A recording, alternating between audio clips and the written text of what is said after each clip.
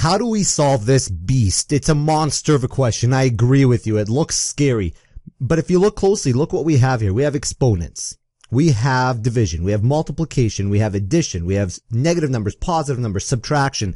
In other words, what we're doing is we're putting all of the ideas that we've learned so far with regards to positive and negative decimal values, and we're going to put them all together into one question. So don't start with this lesson unless you've mastered all of the previous ones before. Otherwise, this will not make any sense to you. It's also worth to note that we're not going to use calculators. Okay. What you have to do is you have to do everything on paper and pencil. In my class, you're not going to be using calculators at this part of the year. So you have to review the stuff we did, let's say grade 7. I think I've made lessons on how to multiply decimal numbers, how to divide decimal numbers. Adding and subtracting we've already reviewed of the decimal value. So you just have to perhaps review the multiplication and division. I'll give a quick recap on it, and hopefully that refreshes your memory. If not, go back to those lessons and review them. What's the first thing we do with regards to this question here? Well, we have to get out our BEDMAS equation. Now, it's not an equation. It's just a way to remember what to do. Now, did you know that you have to use BEDMAS for any equation?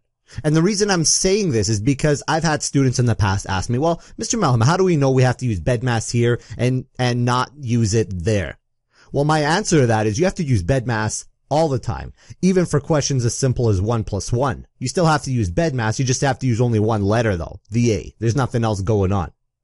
So the answer to that is you use BEDMAS for any equation. So we're going to use it in this here. Let's start with brackets. Any brackets?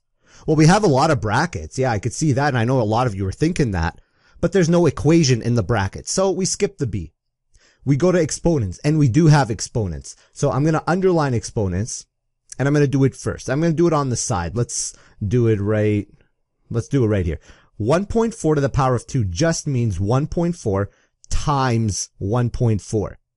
Okay, now I'm going to multiply like you know how to multiply. I'm not going to go ahead and explain how to multiply. You just follow along, and I'm going to move it up here so I have a little bit more room. Now I'm going to go 4 and 4 is 16. 4 times 1 plus 1 is 5. Put a 0. 1 and 4. 1 and 1. 6, 9, 1. Decimal, I have two numbers. So I go two numbers back. I've got 1.96. So this becomes 1.96. And now I rewrite everything else. Plus 2.7 divided by 0.9 times 2.6. It sounds tedious. It looks tedious, but it's necessary. Negative 8.3. And I can squeeze that in. 2.3. Now we go on to step 2. We have done the exponents. So I can scratch brackets off. I can scratch off exponents. Now I go to division, multiplication, and I've color-coded them the same way because whichever one comes first, left to right in the equation is what you do first. So what do we have? We have division coming up first. I'm not going to look at this equation anymore. I'm looking at this one here. That's the one that I'm at right now. So I have division. I'm going to underline it. How do we divide these? Oh my God, that's a decimal. How do we divide decimals? Okay, I'll give you a quick review on that. I don't need this anymore. So I have 2.7 divided by 0.9. It's long division time. So 0.9, let's make it 9-ish. So we have 2.7, 0.9. All you do is you look at this number and you get rid of the decimal. Bump it up forward one time. That turns it into a 9. This turns that then after, you have to be fair. If you do it to this one, you got to do it to that number. That turns this one into 27. Oh, what's 27 divided by 9?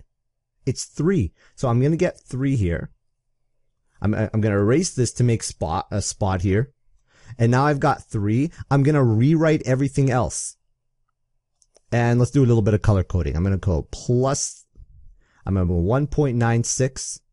I've got, now I'm done division, so this is gone. I've got times 2.6 plus negative 8.3 minus 2.3 positive. I can't fit in the positive. I'll just write that. Hope you can read my writing. Now the next step, actually I can't even read my writing. Let me change that.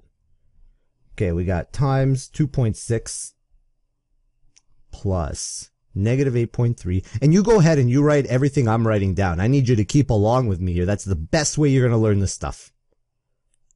2.3. Okay, next step, what do we have? We're done division. Any more? Okay, well, we have multiplication next. So we've done division. We're going to go to multiplication. I have it right here. Okay, so I just multiply these. So I'm going to have to multiply a decimal number again. I have 3 times 2.6. So I'm just going to write 2.6 first because it's longer. I'll write the 3 below. That way I can organize my work better. Now I've got 3 times 6 is 18. This makes 7. Decimal goes here. 7.8 comes down. And everything else gets rewritten above. I'm going to erase my work.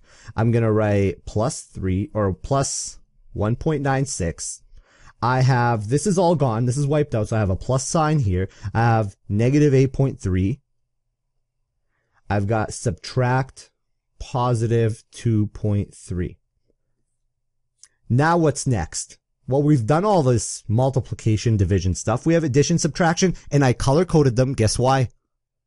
Yes, because I have to do them in any order that they appear, going left to right. So I have addition, addition, subtraction. That's the order that I do it in. But remember what we do when we're adding and subtracting decimal values that are positive and negative. We want to make everything addition.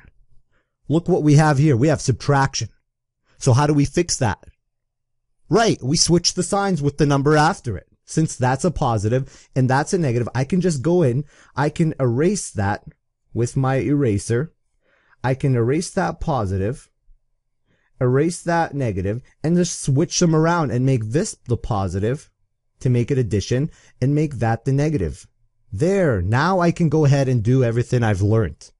I need symbols in front of every number. So I'm going to do this. I'm going to put a positive here because I don't see anything. I assume it's positive. This is adding 7.8. If you don't see a symbol, it's a positive 7.8. Now all the numbers have symbols and I can just go back to my strategies. How do I add these two up? Okay, well look, symbols are the same. So I add the numbers. Let's do it on top. We have 1.96, 7.8, line the decimals. That makes 6, 17, 9.76. Is it positive or negative? Bigger number is 7. It's got a positive, so we go positive 9.76. I'm going to write positive 9.76. All right, now what do we have here? We have, this is gone. I've done it. Now I have this here coming up. I have plus negative 8.3 plus negative 2.3. But my friends, what do we do next? Left to right. Exactly. We have more addition coming up. The signs are different. So we subtract them. Great. Now you can see this does take a little bit of time. I'm explaining it, so I'm going to go a little bit slower. But when you've mastered this, it's still going to take you a little bit of time, but you need to get fast at this. So I've got this. I'm going to subtract them. Big number first. 9 is bigger than 8. I don't care if they're positives or negatives. I'm just going to look at the 9 and the 8. So 9.76 comes first. And 8.3 goes below it. 8.3. When I subtract, I'm going to get 6, 4, 1. And 9 is bigger than 8. I don't care about the signs. I'm just looking at the numbers. And 9 is a positive, so the answer will be positive. I have positive. This is all gone now. I've done it.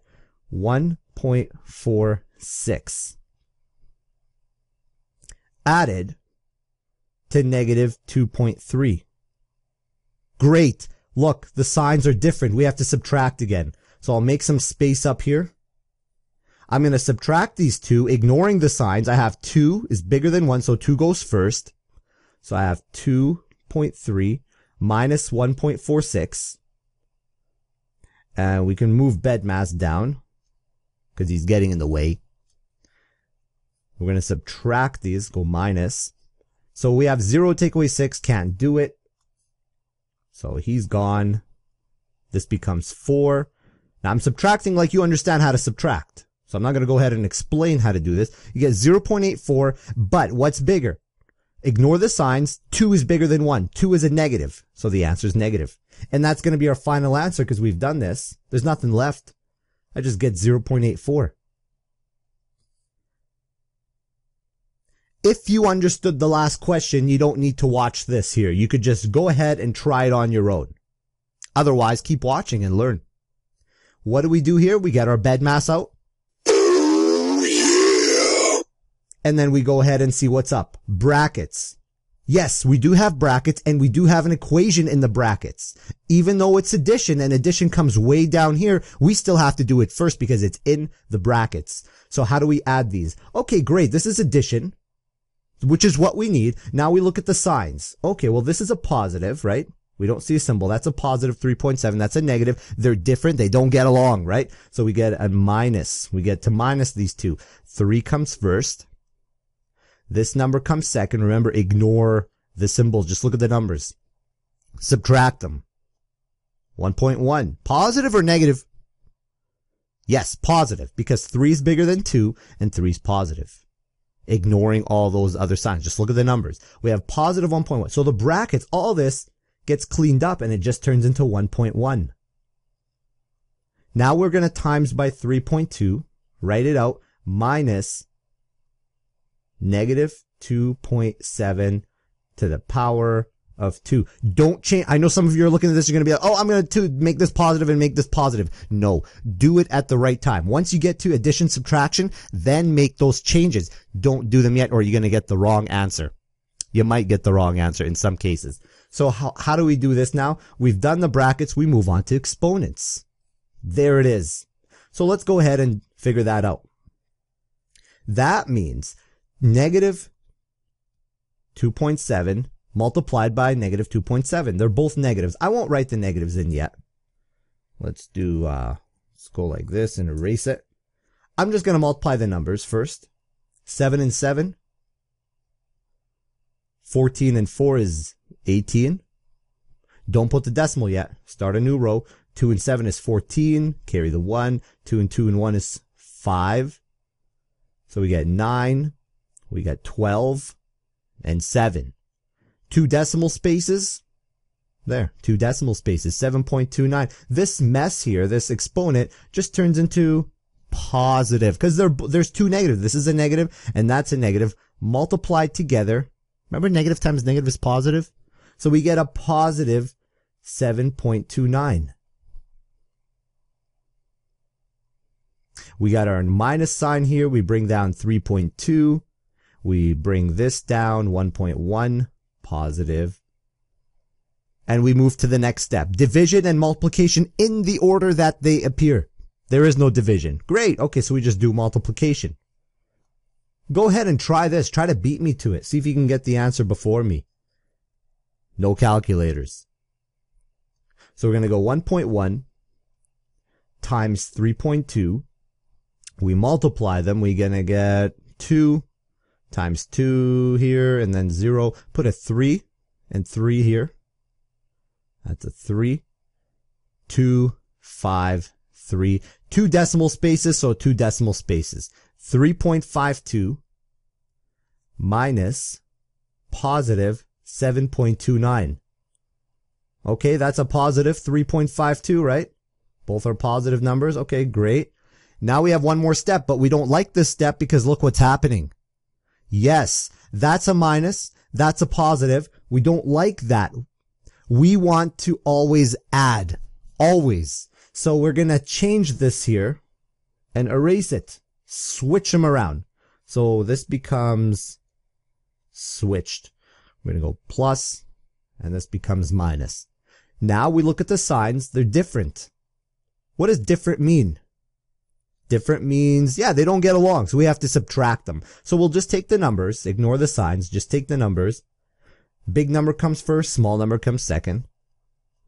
Yeah, I understand 3.52, which was positive, and it's bigger than negative 7.29, but we're ignoring the signs when we do this. We don't need those signs. The signs just help us decide if we're adding or subtracting. So now, since they're different, we subtract. Big number comes first, 7.29. Now we subtract, we get 7. This becomes 6. This becomes 7. 3. And now we say, okay, 7 is bigger than 3. 7 is a negative answer as well. And that's our final answer.